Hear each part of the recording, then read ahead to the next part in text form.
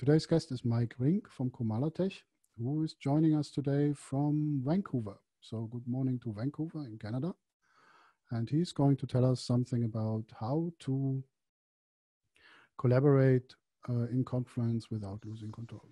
So with that, without further ado, over to you, Mike, and your presentation. And you're already sharing your screen. So I have been talking about your presentation for 5 minutes now behind your first slide. That's good to know. So you have been introduced, and I'm going offline now. Excellent. Thank you so much. It's really great to be here, everybody. As you just heard, my name's Mike Rink. I'm the marketing manager here at Comalatech. Thanks so much for joining me today. Thanks as well to Jorg and Hubert for kindly inviting me and organizing this event. It's so nice. I've done a couple of these remote Atlassian events now. And it's really such a nice opportunity for me to be talking to people because, quite frankly, our own local community here in Vancouver has kind of gone dark. So it's nice to see that there are quite a few groups that are still being active and meeting remotely. And it's actually so nice to hear that you guys are going to have a socially distanced in-person one soon. That's so great for you and your group. So hopefully Vancouver can follow suit before too long. But yes, my purpose here today is to chat a little bit about Confluence. And it's really interesting coming to these events because quite often, at least in my personal experience, they're dominated by people with Jira questions. And rightly so, Jira is a really important product for so many of us and what we do. But Confluence, for those of you that are maybe less familiar with it, is growing in leaps and bounds as far as how many teams are using it. And Atlassian has a really defined marketing strategy where they want to get your team started with Jira because, like I said, it's such a great tool. But they also want you to start expanding your use of Atlassian tools. And one of the first ones that people will often land into after Jira is Confluence. And let me just give you a quick background into Comalatech before we kind of jump into the meat of the presentation. So for those of you who aren't familiar with Comalatech, we're one of Atlassian's Platinum Top Marketplace partners, and we've actually been in the ecosystem for over 10 years now.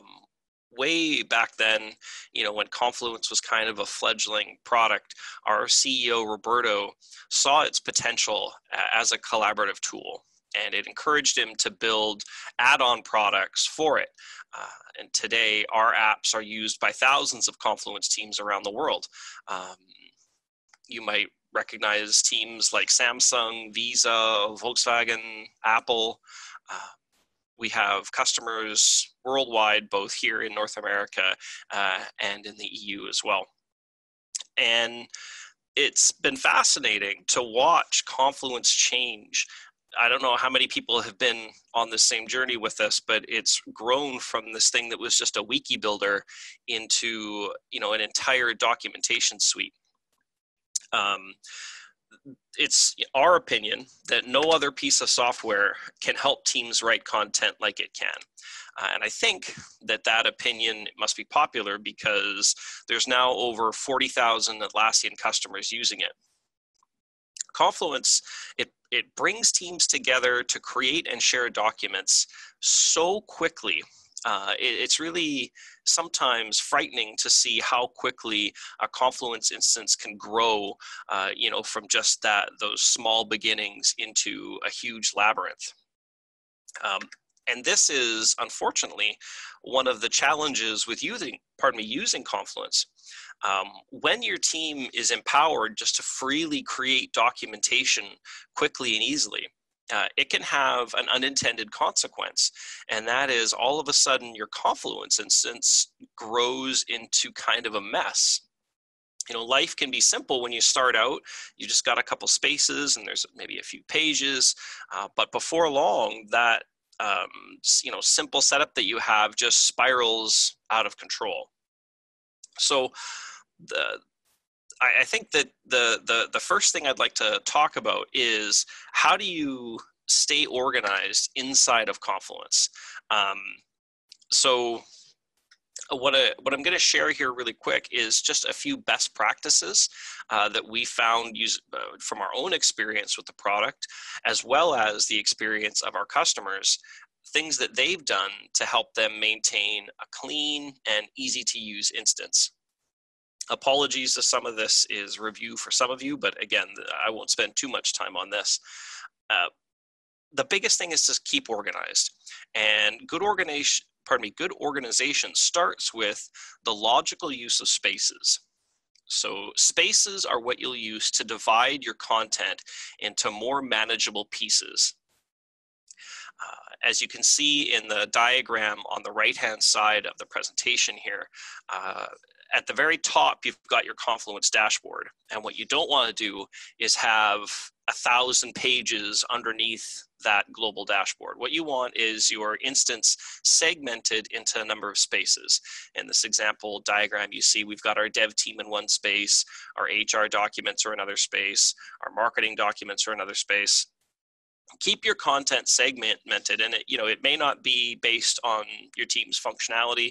It may be based on projects, or it may be based on something that's more defined because perhaps you're using it for a quality management system and you have to follow a certain format. Either way, make sure you're utilizing spaces to actually divide your content. And the nice thing about that is that not only does it keep those spaces organized with the right content inside of it, but it gives you more control over who is seeing what content. If you have important planning documents, let's say, that are for managers only, you can control access to that specific space to make sure that people who shouldn't have access to it can't see it. Sometimes you'll have content that is related to other pages and other spaces. And unfortunately, what some teams end up doing is simply duplicating the content. When we were just talking about the HR documents, maybe there's a new policy that comes out that just speaks to a certain group. Instead of taking that content and duplicating it into a different space, what we recommend is using labels. Confluence labels are useful for linking content together that is in separate areas inside of your Confluence instance, quite often in different spaces. And the nice thing about labels is they really don't fundamentally change the structure of your instance at all. It's still set up into different spaces, but all of a sudden you have labels that can link individual pages or groups of content in different spaces, and those labels are searchable. So your team can pull labeled content together to see things that are related really quickly and easily. But it's not just about sort of setting up the organization and the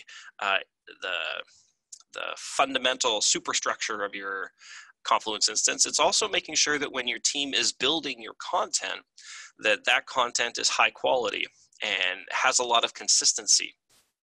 It's no good if everybody that writes an HR policy writes it in a different way, or everybody who writes software requirements writes that page in a different way. You want to have consistency in all your pages. And the best way to enforce that consistent quality is to use templates. You might know them in Confluence's blueprints. These blueprints will precisely lay out the information that's needed on a page, so team members know exactly what's needed, and you're encouraged not to add unnecessary details provided you follow that format. We use a lot of templates internally at Comalatech for our software requirements, for our meeting notes. I know that other clients of ours, they've shown us templates that they use. It's really a good practice for teams to be spending the time to create those templates. But sometimes your needs may go beyond what is native to Confluence as far as keeping control over your Confluence content. Those 3 tips that I just gave you are certainly best practices, and I'd encourage everybody to use them. But for some teams, your needs may be greater than that. You might need help not just organizing your content, but actually ensuring that content meets company standards. How do you allow teammates to collaborate without losing control of that documentation? Well, the answer, we think, is our app, Comala Document Management. Comala Document Management brings order to Confluence by enforcing review and approval workflows on your content. These workflows ensure that pages are reviewed and approved before they're published, and helps put the right content in front of the right users. What I'd like to do right now is just discuss 3 critical pieces of documentation functionality, along with 3 real-world examples of teams using that functionality. So the first one is how teams can add reviews and approvals to their Confluence documents. The second is how you can use document management to control page visibility. And the third is how you can use document management to meet compliance standards. So when I talk about add reviews and approvals, there's some of you that may be doing that now in Confluence without any type of app or add-on. We've seen teams that will approve content by adding a comment to the page, or maybe you have some metadata on the page that somebody, adds their signature to as saying it's approved. And these kind of approvals are totally fine. But when I talk about reviews and approvals, I'm talking more about an actual formal review and approval process, one that is repeatable across all of your content, one that is auditable, that has history and is permanent inside those pages. You can actually see a big difference in teams that spend the time to follow a review and approval process, because your content is not only just marked as approved, but it actually ends up better. Anytime you have a review and approval process that is stopping the page from being published until it's approved, that content has to go through a review cycle. It's going to have multiple versions before finally somebody says, great, it's done, we can move this forward. That leads to better content. And that does run somewhat against what Confluence talks about, or what Atlassian talks about.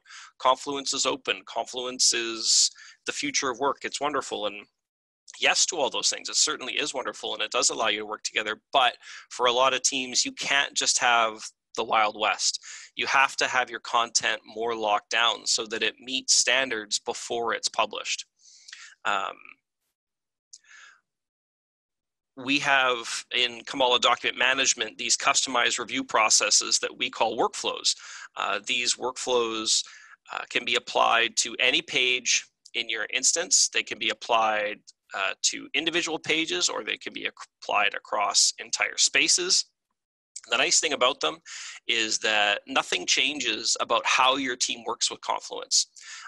You're still making comments, you're still writing in the page, you're still working either real-time or asynchronously to work on those documents. You still have that freedom to write the content. The difference is that we are making sure that it is published, or pardon me, that it is approved before it is published and other people see it. So let's take a look at a real-world example of how these approval processes can actually help your documentation. Because this is the exact experience of our customer Cerner. Cerner's Confluence deployment is massive. It's got over 100,000 controlled documents, over 2,000 spaces, and it's accessed daily by 128,000 users and clients. Documents include things like employee instructions, reference pages, help articles, company policies, among all other kinds of content.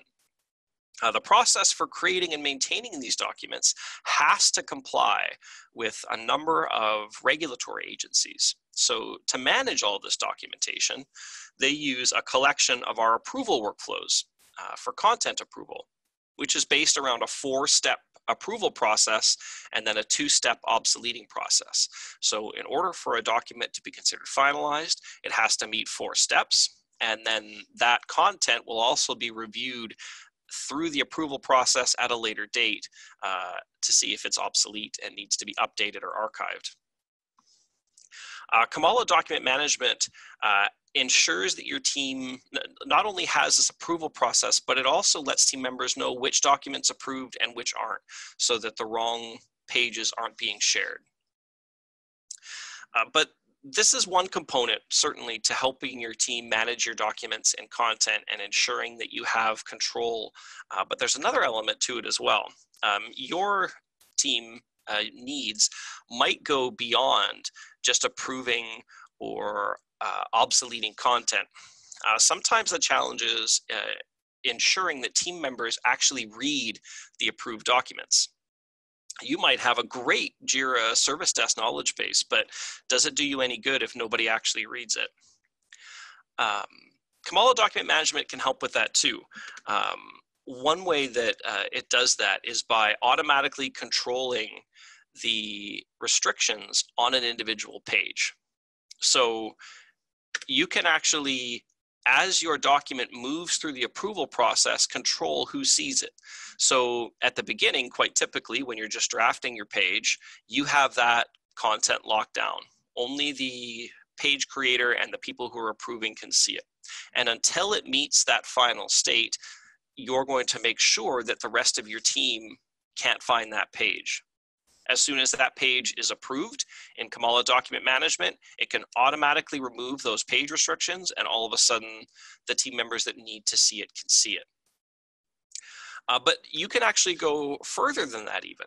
So maybe you don't just want to lock down individual pages in your Confluence instance. Maybe you want to actually completely separate your draft content from your published content. We actually do this internally in our own product documentation. We want to have documents that we work on in our draft, but we also want our users to be able to view the help documentation whenever they need it. And we don't want them seeing unapproved draft content. So we utilize another of our apps called Comala Publishing. Comala Publishing lets you move approved content from one space to another. There's an additional app called Comala Remote Publishing that allows you to move content from one instance to another. So you can have all your draft content that you're working on either in one space or in one instance.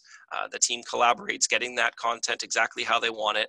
Once you're ready, you can approve the content and have it get automatically pushed out to your published space or your published instance where other people can see it. This ensures that only the right people have access to the draft documentation, but it still gives access to the right people who need to see the actual published final documentation. I actually had a really great chat with the video game developer Blizzard, who had this exact same issue. They needed to take their content and share it with subcontracted game studios. So they hired different smaller studios to work on their games. But they can't just give those outside smaller studios direct access to their Confluence instance. So their solution was to use Comala Document Management and Comala Remote Publishing. They created their requirements documents inside a central, lockdown, secured Confluence instance, and worked internally on getting their requirements refined and approved. Once those requirements were approved with Comala Document Management, they were then published to an external Confluence instance with Comala Remote Publishing. And in that remote instance, the subcontractors could access that content on the external servers. So this gets your approved content completely separated from draft content that makes sure that only approved people can see the draft content and the right people are seeing the published approved content. That keeps management happy, it kept IT and security happy, and it keeps the external partners, the external game studios happy, because Blizzard gets them the content they need on a timely basis, and it's very easy to access this external Confluence instance. Data integrity is important for video game companies where their IP is so important to their success, but in some industries, the approval and distribution of content isn't just a good practice, but it's actually mandated by government or by other agencies, whether it's by laws or certification or by volunteering to adhere to standards. Sometimes teams have documentation needs that go beyond what Confluence as a wiki can do. And that's where Comala Document Management really has a home. This is where we're talking about using Confluence as not just a documentation hub, but actually as a quality management system. You might be trying to achieve standards like ISO 13485, which is for medical devices. You might be trying to meet FDA CFR 21. And there are very specific requirements inside each of those, including things like e-signatures. You need to be able to show that not only were your documents signed off by somebody, but the person who signed off actually did it with an electronically signed document. Well, again, Confluence is certainly powerful, but it doesn't necessarily have all the functionality to meet those standards. And that's where an app like Comala Document Management can really take Confluence to another level to help teams produce content that's inside a QMS that's audit ready. We have another customer who had this real world example that they really needed this functionality. The Indiana Department of Child Services utilizes Confluence for policymaking and for producing important documents. And as a critical government service, their record keeping needs to satisfy laws around permanence and documented approvals. And this includes digitally signing documents. And Confluence does a great job with the record handling part of it, but the electronic signatures aren't possible natively. So Comala Document Management meets the standard by asking approvers to provide two unique pieces of identification when they approve a page. Most commonly, this would be your Confluence username and password. So imagine that you have an important policy document in the department. This is going to affect children across your whole state. Before it can be considered finalized, it has to be approved. A manager logs into Confluence, goes to the page, opens up our approval element, puts in their username and Confluence username and password, presses approved. That approval is actioned. The page is published, but also that approval is logged so that if there was a Freedom of Information request later, you'd be able to show who actually signed off on that particular policy. This arrangement has already helped software teams create compliant documentation systems, and it's actually available in the cloud as well. Comala Document Management is built for teams in server and data center environments, but we do have another app called Comala Document Control that's available in the cloud. And it does have the same electronic signature functionality. So whether you're looking for something in self-hosted or in data center or in the cloud, we have something that will allow you to utilize this functionality in your own documentation. So my goal here today really simply was to show you how to keep what you love about Confluence, that open work environment, that quick collaboration, the ability to work together with your teammates, even though you might be separated by continents on documentation. Keep all of that, but make sure your documentation doesn't turn into chaos. If you're interested in learning more about how we do that, about compliance in Confluence, about managing a knowledge base or taking control of your documentations, we also have a webinar on our website. You can visit comalatech.com or our YouTube channel where we post a webinar that kind of goes into more in depth what you can do with Comala Document Management. And I'd also encourage you, if you have any questions, I'd be happy to spend some time answering them now, or you can reach out to me at mike@comalatech.com, and I'm always available there as well.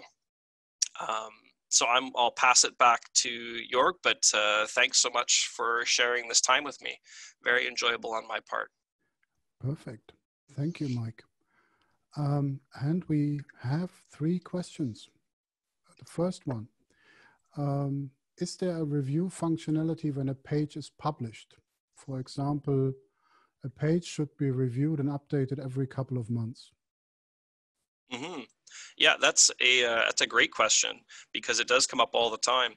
And how we handle that is when your page is approved, you can actually have that approval sit with an expiry. So maybe you need to review your content every 6 months, or maybe you need to approve your content in a year. Whatever it is, attached to that approval will be an expiry. And at the end of the expiry, you can go to the beginning of the review process, or you can kickstart a new review. There's different things you can do at that point, but essentially that's how we handle that. So the approval expires, it needs to be re-reviewed. It could be as simple as just pressing approve again, and then you're back at it. But typically it would go through a review and improvement process. Okay. Second question, is there a user-specific task review list from document management where you can check if something is to do or upcoming in regard of reviews? So something like a work list for reviews, if I understand it correctly. Yeah, there is for sure. You can, if you're speaking specifically to individual users, they can have an element put onto their Confluence dashboard that lets them know what pages are outstanding for them to review. So when you log into Confluence and you see your main dashboard, you'll always be reminded of those outstanding review tasks that you need to execute. Comala Document Management will also send people a Confluence alert, that little notification bell in the corner. It'll send you a notification when you're assigned a review. And you can also set it up if you want to send emails to people, so they'll also get notified that way. So there's a few different ways you can notify people, but they can also keep track with their own dashboard. Okay.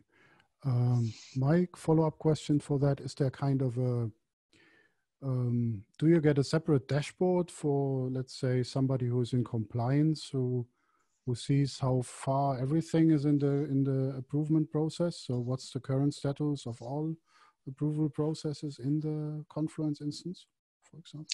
Yeah, there's quite a bit of reporting options that are available that allow you to see where your content is in the review process. That's a really common use case. Let's say you have a space and you want to know where the pages are in that space in the review process. You can use document management's reporting to take a look into that space and see what phase each document is at in its review process. The reporting has more flexibility than that as well to do other things, but that's a really common use case. I want to be able to see where this space's pages are, and it's all available in the space reporting. And the last question from the Q&A box, is there a possibility for escalation procedures when a page is not reviewed in a certain amount of time when the review is planned with a workflow? So, yeah, and we actually handle that with an expiry as well. So an expiry doesn't just have to sit when a page is approved. Without getting into too much detail, basically our app breaks the approval process into different phases, and we call those phases states. So your approval might be really simple. You might just have 3 states. You might be draft, management approval, approved. It might just be 3 states. But you don't want your document just sitting forever in management approval, because it might just sit and never get approved and never get published. So you can set an expiry on that approval. And depending on what your needs are, the expiry can resend the notification. The expiry can push the document back to the initial draft state so the team can restart the process. It can even just skip that process altogether. If maybe your documentation approval process doesn't need to be locked down as much as some teams, maybe you're not in a compliance environment or you're not in government, you can skip steps if you need to. If you've given your manager 2 weeks and they haven't approved, then that can expire and move to the approved state. So that's how we would typically handle that situation, is with an expiry. Okay, thank you very much. Everybody is now a panelist, so you can unmute and switch on your video if you like. Questions from the audience? I have a question. I have another one. Oh. Okay, Frank, go ahead. I will ask later. So, sorry, is there a forwarding for the review task? For example, like it's get escalated to the manager and he like decides who should review and forwards it to a specific user, so that that user who's not like defined in the workflow gets the review task. Mm-hmm. That's a really interesting use case. We don't have it set up to work like that necessarily, where you would handle it via email. But we do have it set up so that in your workflow, you can determine at the start who's going to handle things at certain phases. So let's say that, you know, you have one master review process that works for your documentation, but, you know, some days it might be this person who reviews it. On some pages, it might be this person. When you start the review process on a page, it can ask, okay, at this given state, who is going to approve the page? And you can enter in a Confluence username. You can enter in a Confluence group if it's a group of people. And so you don't have to necessarily lock yourself into the same people every time. You can determine who's going to approve a page when you add that approval when you start that approval process. There is options as well to add that as a page is moving through the review process. So let's say that you have a 4-step review process, and at the 3rd step, you want to just let somebody choose who makes the most sense to approve the page. You know, maybe you have 3 or 4 different managers who might be the appropriate one. We can have a button in the UI that just says add approvers. You can press that button and select anybody in the organization, or you can have a list of people who are supposed to, you know, be on that pre-approved list. So there's different ways you can handle that. You don't have to decide on every approver across every page, across every space. It does allow you to change that on each individual page if you wanted. Cool, thanks. Mm-hmm. Thank you. Hubert, your question. Okay, my question is, first of all, I see that Comala Document Management is not available for cloud. Mm-hmm. And correct. the question is, are you working on implementing that, or you will focus only on Comala Document Control in the cloud? Or because I see that there is no huge difference between Comala Document Control. At least I opened the table, and from what I see from the feature perspective, there is only the difference between unlimited workflows, at least in that table. Yeah, that's a great question. And it has a complicated answer that I don't want to bore everybody with, but I'll give you the short version. Happy to have a fuller conversation later with anybody who's interested, but just to keep things moving. Basically, there are limited APIs that are made available in the cloud compared to what we have access in server and data center. Without frightening anybody, there's all kinds of things that we can get in data center and server that we can't get access to in the cloud. So on the surface level of approvals, you won't find a major difference between Comala Document Management and Comala Document Control. Where we have more of a difference is some of the expanded functionality that you get in document management. So when you're managing, you know, on the Cerner level, or actually we have a new use case from the Port of Antwerp that's a good example. They've got, you know, thousands of people that are accessing documentation. They've got thousands of pages. You can't have your approval process gets to a level of complexity that cloud just doesn't allow. And you're very right that when you compare what you can do, yeah, you can still build custom workflows in document control. You can, and actually it's unlimited now. We just are literally updating that chart today. You can have unlimited custom workflows in Comala Document Control, but where you have more limitations is the different triggers that you can use. So we talked about, I didn't get into super details, but we have triggers you can use. Expiry dates are one of those triggers. Event, then action, right? In server, it's really easy. It can listen for all kinds of events. It can take all kinds of actions. So, you know, we have some customers who have built workflows that are just triggers that are listing for all kinds of things and doing all kinds of things. In the cloud, we just don't have the ability to do that. And that's what's holding us back from, you know, calling our, bringing document management to the cloud. So the other half of that question of yours was, are we stopping? Like, okay, do we have document control in the cloud? Are we done with that? No. Our goal is to push forward until we have something that we're comfortable calling document management in the cloud. Unfortunately, it's just not there yet. And again, this is not necessarily a Comalatech issue. If it was up to us, it would already be in the cloud. If we could just snap our fingers and have things done, we'd be there, because we know that there's demand, and we know that this is the direction that Atlassian wants to go.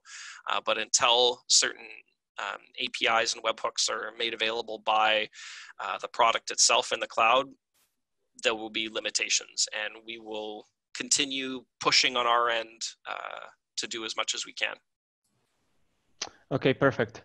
And one more use case that I faced once. And I'm wondering if it's possible, because the approvals are pretty clear for me. But for example, I had that situation that any of the team leads should approve like page. And for example, we have 5 team leads, and I would like let's say 1 or 2 of them to approve, and the rest doesn't matter. So there is a workaround for that use case, or? For sure. So when you're building your workflow, you can decide what the minimum number of approvers will be, but you can assign as many people as you want. So depending on what your precise circumstances were with, there's 2 ways that I would do that. You could assign a whole group to approve a page. So maybe you have a Confluence group set up just for those people, but you set the minimum approvers to be 2 or 3 or whatever makes sense.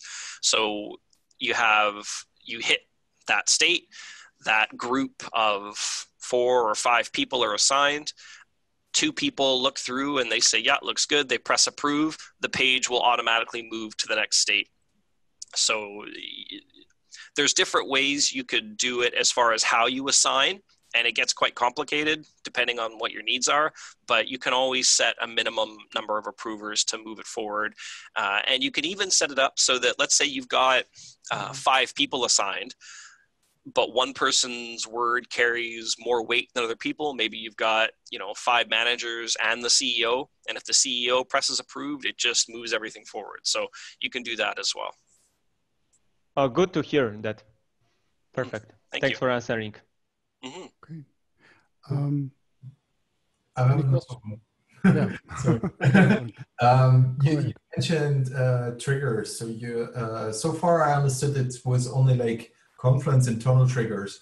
Do you have like a possibility to get like triggers for tasks regarding to the workflow from external sources? For example, like there was a release in Jira for a certain project, and you want the documentation to be updated or checked or reviewed. That's really interesting.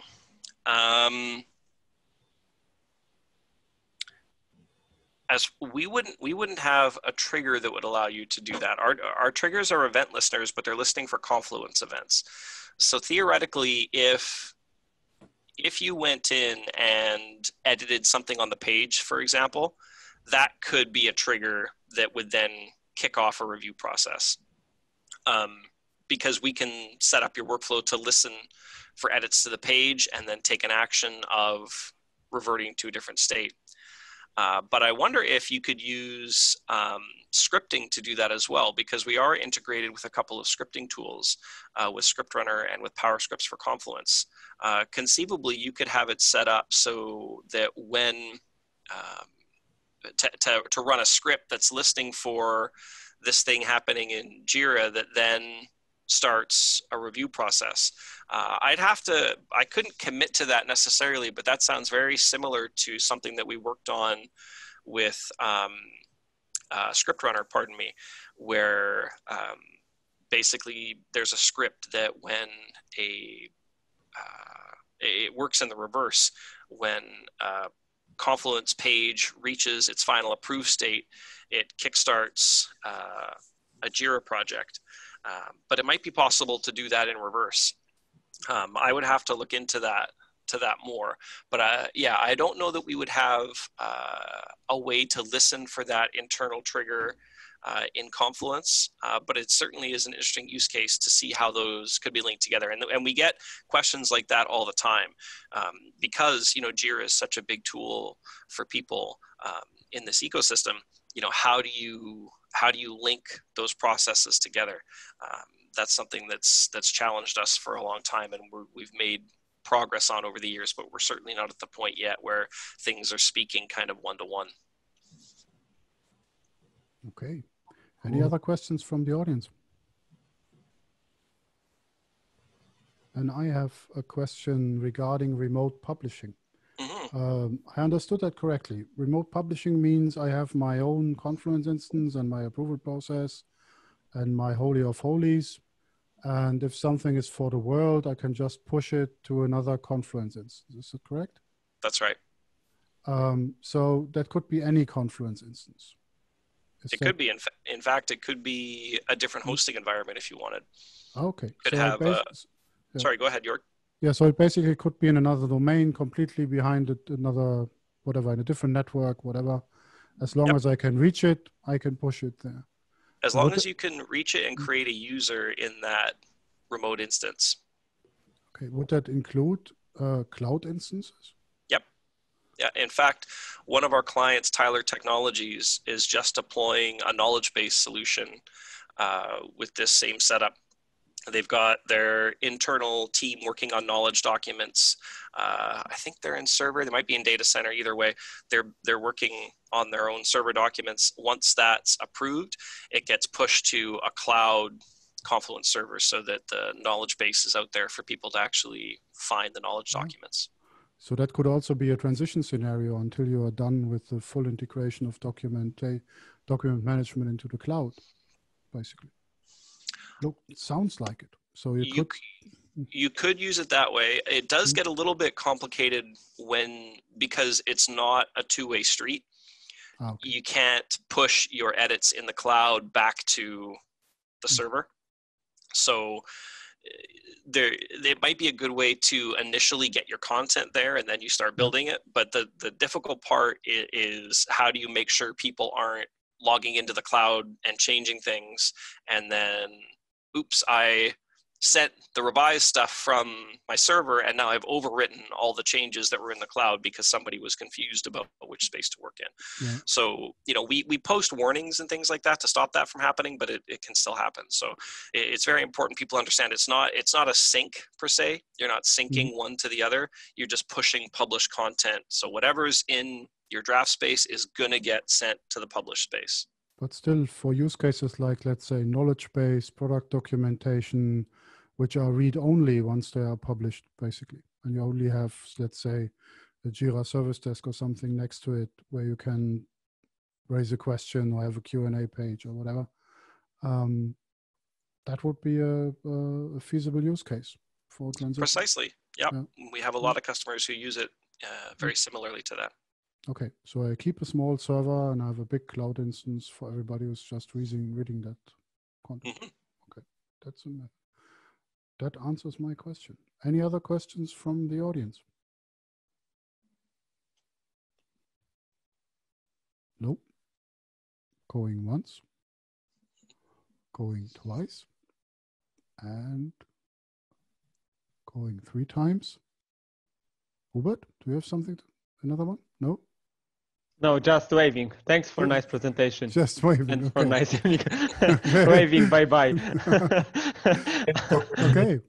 So thanks to everyone for participating. Thanks to Mike. Have a nice day in Vancouver. Have a nice evening everywhere else. Well, thank you. I really appreciate it. Very, very kind of you to allow me to come into your group and talk to you for a little while. And as I said, it's so great for me to have this opportunity because I'm not getting it locally.